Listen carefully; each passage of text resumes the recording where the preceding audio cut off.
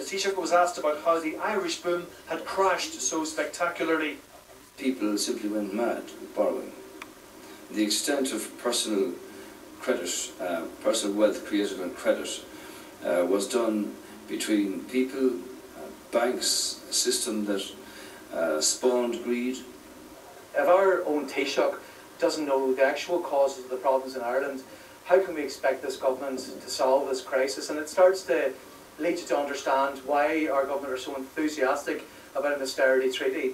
Earlier, the Taoiseach rejected the view of one Nobel Prize-winning economist that paying unsecured bondholders was unconscionable.